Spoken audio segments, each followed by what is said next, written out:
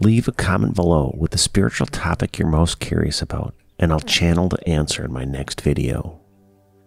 Eris is a dwarf planet that was found by a group of scientists in 2005.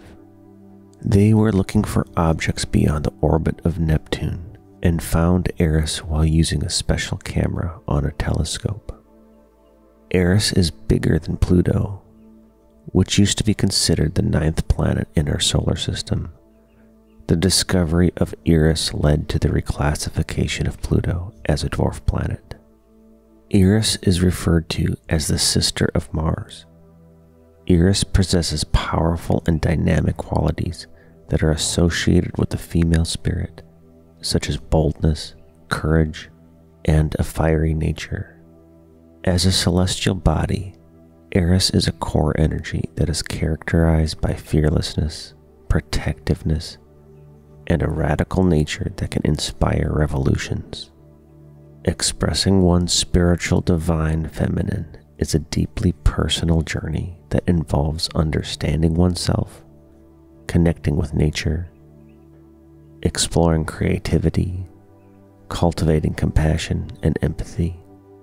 It is important to cultivate self-awareness by reflecting on one's values, beliefs, desires, and emotions.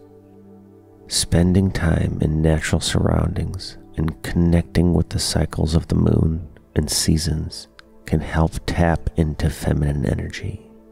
It's essential to remember that expressing the divine feminine is a unique and personal journey that requires patience, self-love, and exploration.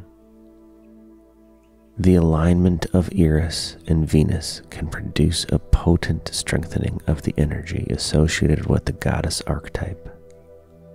This can lead to an increase in the expression of feminine qualities and a greater sense of intuition and determination when it comes to standing up for oneself or a cause. Those who are seeking to cultivate a greater connection to their femininity or require support in expressing or exploring their feminine energy may find solace in the energetic waves that will emanate from the conjunction of Eris and Venus.